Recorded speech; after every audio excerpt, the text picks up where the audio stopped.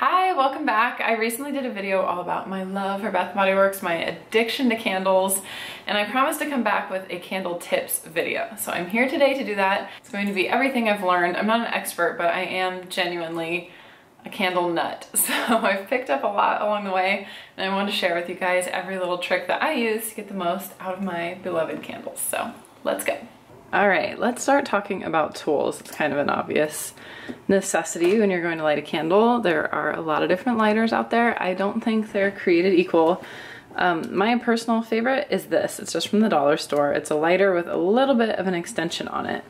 And I find that really helpful for getting into just about any sized candle easily without having to reach your fingers into the jar or anything like that. This is obviously good for taller candles or anything that's harder to reach, but for most of the size candles that I use, I find this is actually the perfect size. Whereas this, you kind of almost like burn your hand when you get your hand into the jar. So I don't like to use a traditional like cigarette lighter for that. I like to use this little stubby lighter. And one thing I wanted to mention is I'm not going to go into depth on candle warmers in this video. Or candle burners, which is a way of heating a candle so that the smell is released but not actually lighting the fire, and that has a lot of perks to it. People really love that method, but I have to admit I enjoy lighting a candle. I think that's what's peaceful about it and serene. So I am an old-fashioned candle girl, but there are lots of great videos on candle burners and candle warmers too, if that's more your interest. Okay, the first thing I want to talk about is the fact that a candle has a memory. And like an elephant, it never forgets. So as you can see, this candle has been burned to about this center circle. And the next time you burn it, it's only going to burn as far as it did the last time. Ideally, to get the most out of your candles, you want them to burn cleanly all the way to the edge like this. This candle happens to be a pillar candle where it's not in a jar, so I didn't specifically want to burn it to the edge so it would hold its shape. But in a jar candle, like the majority of the candles that I use and I think most people use, you want to get every last drop, so you want to make sure it burns all the way to the sides. So if you're not burning it long enough, something like this, or if you have like a little bit of a candle tragedy, something like this, where you can see this wick was like in a draft and it blew out, but these two wicks kept burning, so now I have an uneven candle surface. Things like this are really bad for getting the most out of your candle because you're going to have all this wax that's not being used on the sides. So I'm going to show you how to fix that in a second.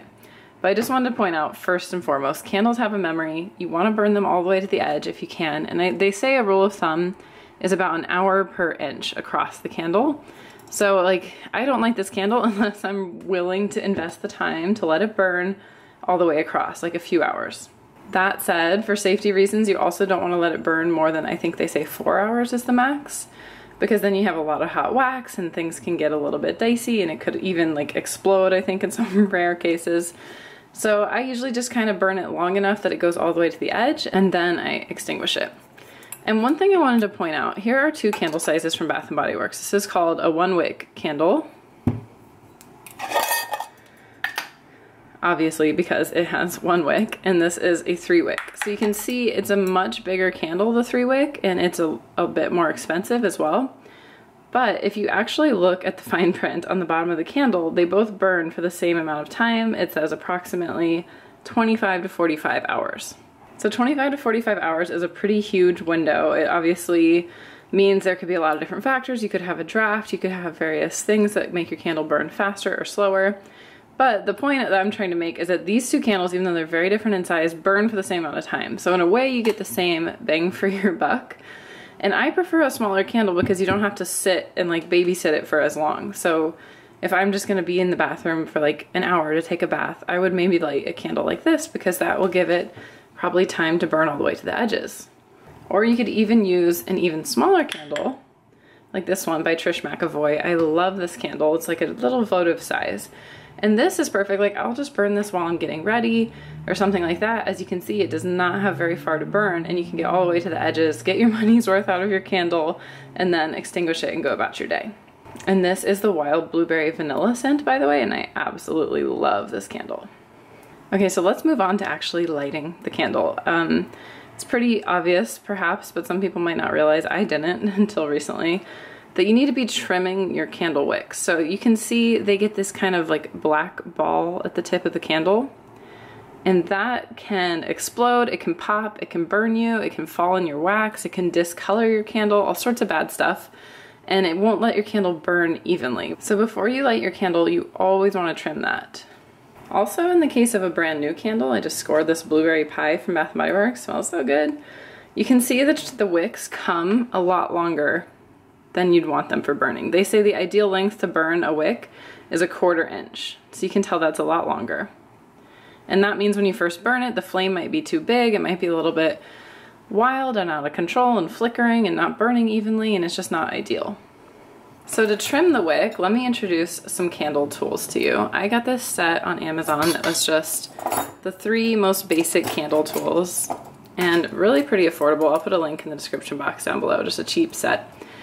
And we'll get into all of these today and what I think you should have. But first of all, this is the wick trimmer, and I highly recommend any candle lover has a proper wick trimmer. It's basically a pair of scissors that's just made for candles, and it does such a great job of getting down into the wick and getting it that perfect 1/4 inch length. So I will demonstrate on this candle. The nice thing about the shape of the wick trimmer is it just does a perfect job getting right in there. And I'm going to take this down to about 1/4 inch.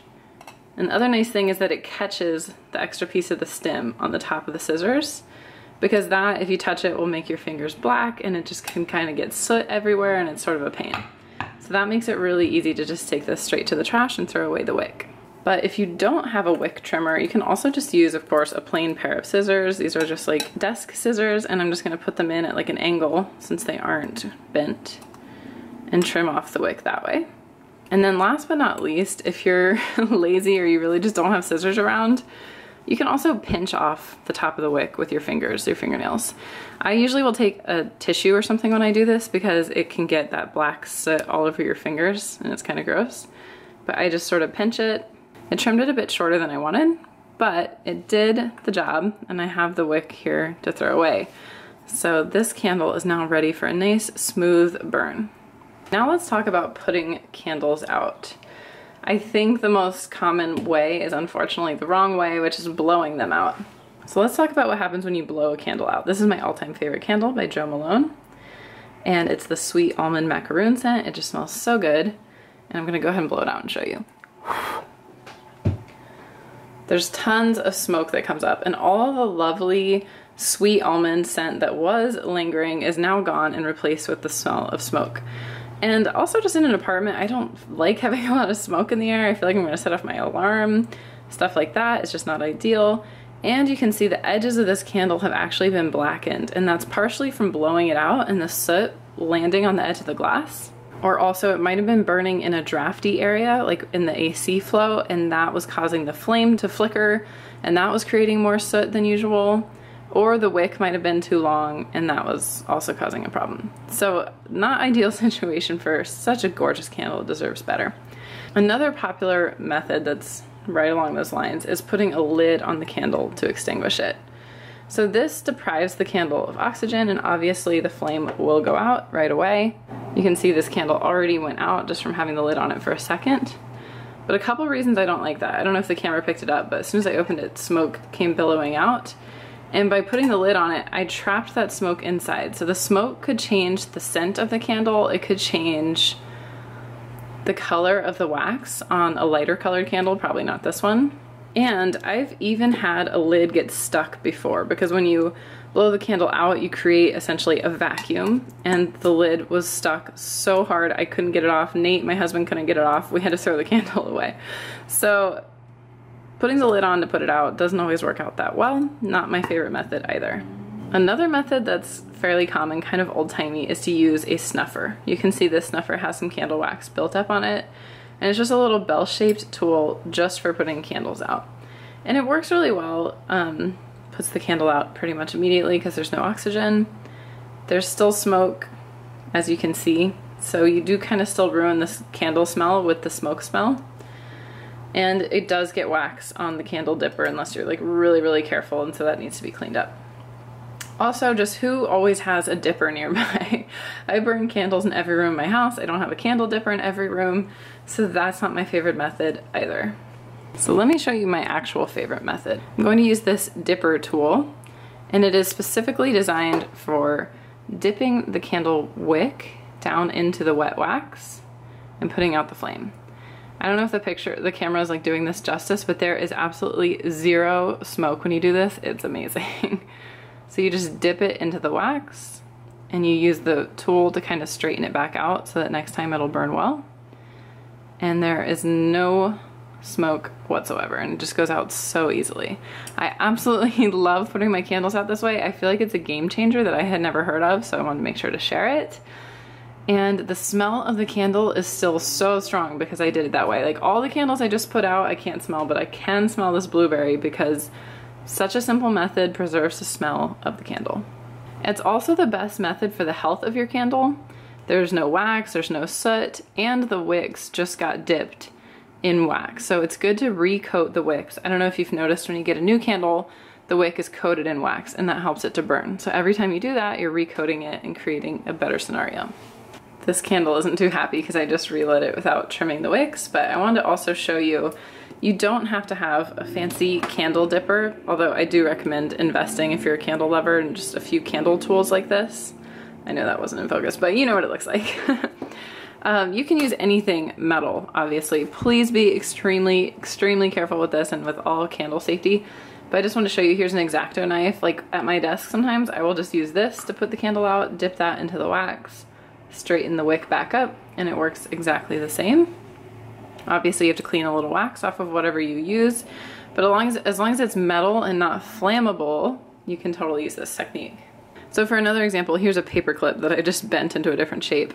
And like, if it has a little bit of a hook to it, you can use that.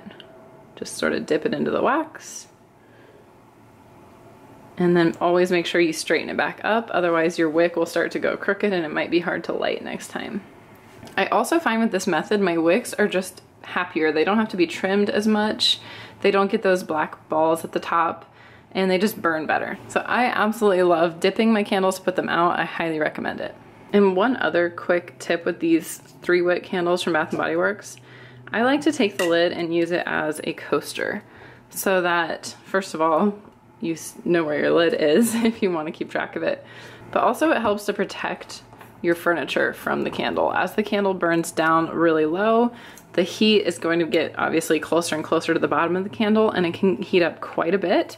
So if you have it on a nicer piece of furniture or something, you might get some heat damage. So I think the lid just kind of provides a little bit of a coaster and keeps it a little bit safer. So if you've been paying attention thus far, you know I've created some problems. I haven't been good. I haven't burned my candles all the way to their edge. And so now they're gonna have a memory that's not right. It's only gonna wanna burn as far as it did the last time. So to fix that, you light the candle,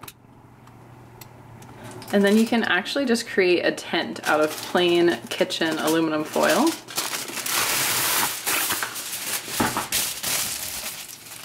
I just folded a sheet lengthwise about in thirds so it wasn't super wide. And obviously, please be so careful with this or any other step involving a lit candle. But basically you want to fashion a little tent. So I'm just squishing this tin foil around the candle, just around the top. And you kind of want to angle it in just slightly, almost as if you're creating a chimney. And it's just going to help the candle retain more heat than it normally would. So you want to keep an eye on it. Like I said, please be careful, but this little foil jacket is going to help it to burn evenly. So we'll check back in with that in about 10 minutes. And now it's been a little while, so I'm going to carefully take off the tin foil. Obviously watch out for the heat and the flame. But you can see this candle is completely liquidated all the way around all the edges. So it has got a perfect burn memory for next time. I'm just going to put it out.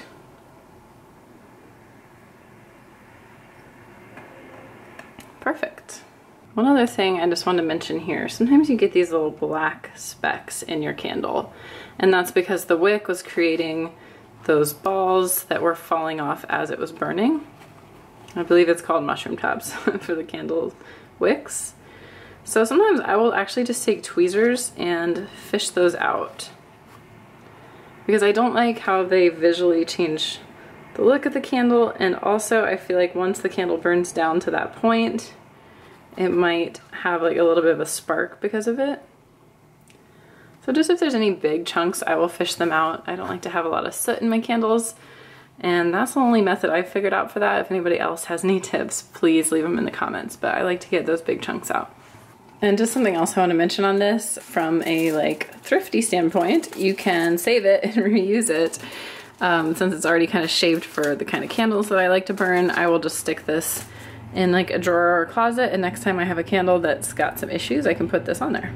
Let's talk about reusing, recycling candle jars. I think it just feels like such a waste when you're done with the candle and you still have this beautiful jar left behind, especially the Bath & Body Works ones. They have matching lids and the opportunities are just like endless. I never throw away or even recycle a candle jar. I always just reuse it myself. So I'm gonna start by showing you the most popular method that I've always heard about, which is the freezer method. Here's a candle I put in the freezer about an hour ago. So once the candle burns out naturally, it won't light anymore. You can stick it in the freezer, let it harden for about an hour, and then you truly just take a knife and pop the wax right out. Since it's frozen, it's kind of cracking. And I can just take these chunks out.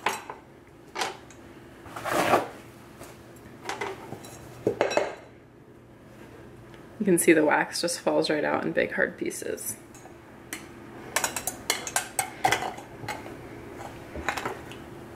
To be honest, I usually skip this freezer step though. I know everyone swears by it, but I'm just an instant gratification kind of girl. So I will usually go ahead and scoop the wax out myself. It's not too hard that you can't do this at this stage. So I actually just use a spoon.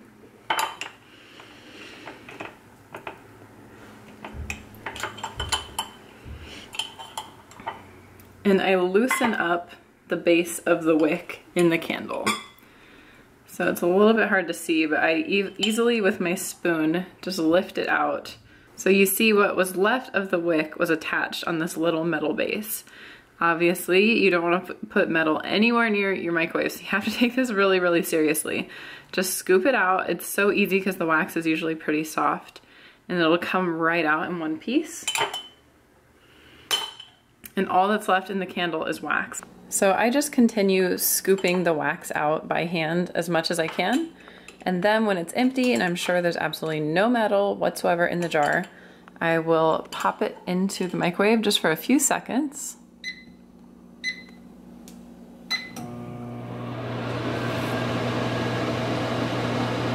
And that way what's left of the wax will soften so I can wipe it right out. So I just warmed this up for a few seconds and now it's all softened, so I can truly just wipe it out. And of course it smells amazing at this stage because it still has a little bit of the candle left.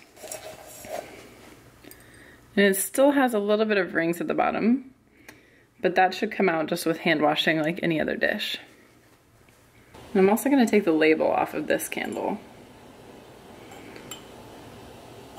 So I like to just do that by picking a corner with tweezers, save your nails. And if it doesn't want to come off easily, you can also soak it in hot soapy water, which looks like that's what I'll be doing. Also, as a side note, you can take all of this leftover wax that wasn't able to come out by burning the candle, and you can melt it down and make wax melts, put it on a wax burner. There's tons of ways to keep getting life out of your candles. I personally just prefer to burn my candles. I don't have a candle burner, but that is another option if you enjoy using your candles that way. Another option for getting the final bits of wax or the bottom of the wick out of your candle is to put it on a pot of hot, not quite burning, but warm water. And that will instantly soften anything that's left of the wax. And you can see the metal wicks will just slide right out after that. So I've had everything soaking in hot soapy water, and you can see this label is a lot more inclined to just come right off. I'm actually just going to take this whole bottom label off using the edge of any tool. You get the paper off, and then you can clean the sticky residue in the soap too. Even though I soaked it and took the labels off, this peach candle still has a lot of residue. I don't know if it's showing up, but it's got like a sticker spot on it. So to get that off, I'm just going to take a paper towel and put a little bit of plain olive oil on it. and then just rub that into the sticky residue.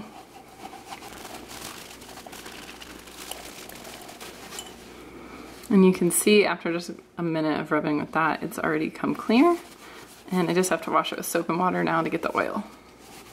And now you can see I have 3 beautiful new jars I can use for anything I wish. I'm gonna give you some ideas for how to use these babies. For these really small candle, like votive jars, I think they're perfect to put Q-tips in, like on my makeup station or in the bathroom. I also use that size candle jar for eye makeup brushes. And I use a larger candle jar for makeup brushes. So these look really cute on the vanity. And it's kind of a nice way to remember all the beautiful candles that you've had in the past. Another option that's great is to fill them with cotton balls or cotton pads. I like that it has a lid, so it kind of keeps dust or anything germy from falling into it. And it still looks really pretty, like a candle on the counter. And then another idea I want to show you is to use this as a little planter. So you want to put some rocks in the bottom so it has drainage.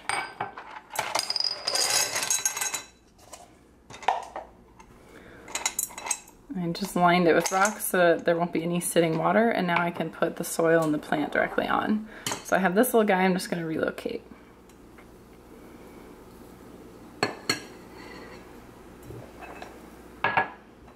And you can see it's like perfect size for a really cute little succulent holder, and since it has those rocks in the bottom, it'll be a happy, healthy plant, and it looks so cute, and this would be great for gifts too. And here's one other use I have for these smaller candle holders. I will put them on the shelf as a collector for little odds and ends that don't really stand up on their own. So like these tiny serums or an eye cream or my beloved lip balm.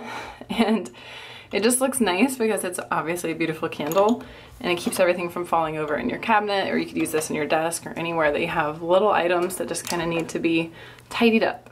I also wanted to show something with this beloved Jo Malone candle of mine. I was kind of using it as an example for how the soot had built up, but this is such a beautiful candle and such a nice, such a nice scent that I definitely wanted to clean it up, and I just wanted to show you how easy that is. You can just take like a tissue and the soot literally wipes off. You can try and not get it all over yourself. Now it's like a beautiful new candle again. Obviously I'll be cleaning this one out once I'm done burning it, but I hope I never run out because it's my favorite. And it was a gift from my sweet friend Nora, so I really love this one. Next, I wanted to show you what to do if you ever accidentally over trim a wick. So let me see if I can zoom you in to show you here.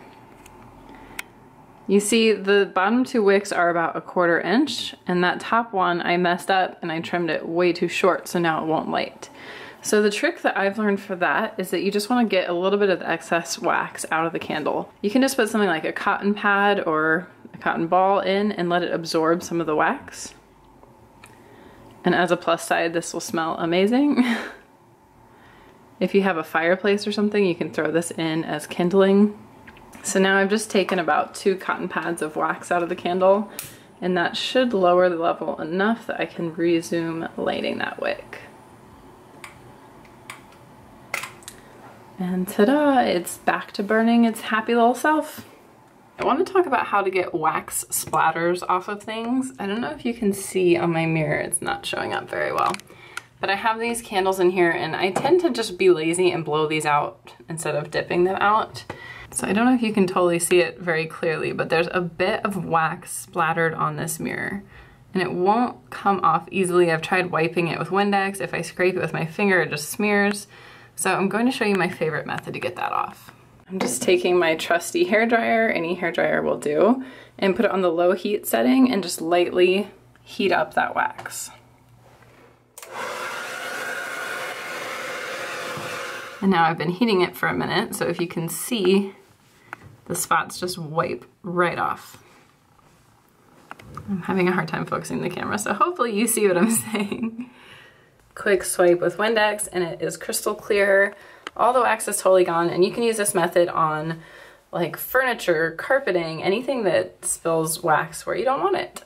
For one more trick here, I wanted to show you another way to get every last drop out of your candle.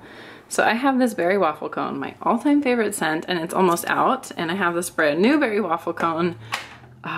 Clean, fresh candle, it's a beautiful thing. And I want to make sure I use all of this wax. So this candle's about to reach the point where it won't burn anymore. I'm actually kind of rushing the process a little bit so I can show you guys, but I'm gonna go ahead and put the candle out. And now since all of this wax has liquefied, I can pour it right on top of the new candle since it's in the same scent and make sure I get to use all of it. I'm gonna make sure the candle's perfectly level.